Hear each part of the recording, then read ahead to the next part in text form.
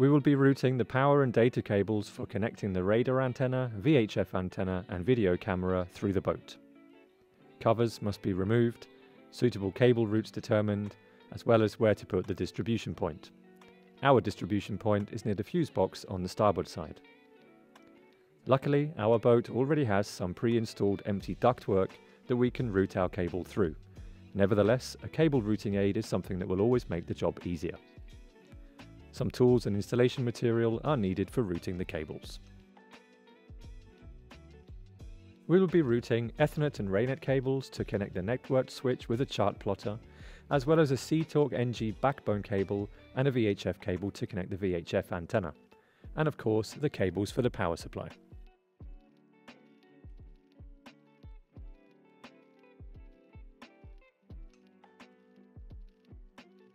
To avoid twisting the cables during installation, we recommend unwinding all wires neatly beforehand and combining into one single strand.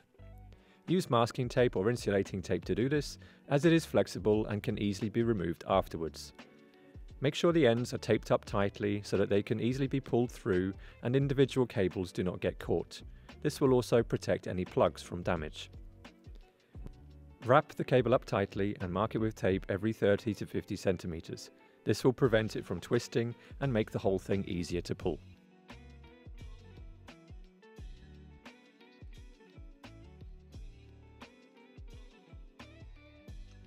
When we have finished preparing the cables, we can start routing. In our case, the first step will be to run the cable from the engine compartment into the ceiling panel.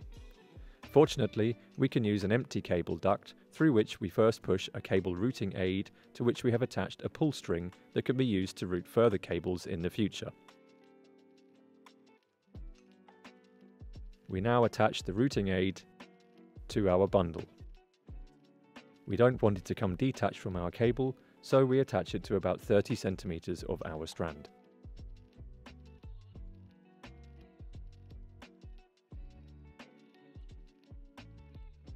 A few twists and tugs later, the cable emerges through the opening in the ceiling panel, but there are still a few more meters to be routed. The cable can now be fed through the engine compartment to the starboard side. Make sure that the cables do not run directly past hot surfaces or objects that emit strong electromagnetic radiation. Using the routing aid, we can get the cable into the starboard cabin, where the boat's power lines are located.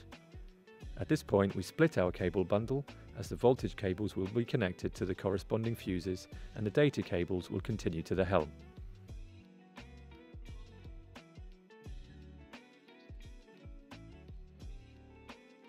The RAINET cable from the ceiling panel has to be extended using a RAINET connector and another RAINET cable. The data cables and the VHF antenna cable should run behind the switch cabinet. To do this, we again use our routing aid and connect it to the data and antenna cables and then carefully pull them back. The cables are now at our distribution point and can be routed from there to the individual units.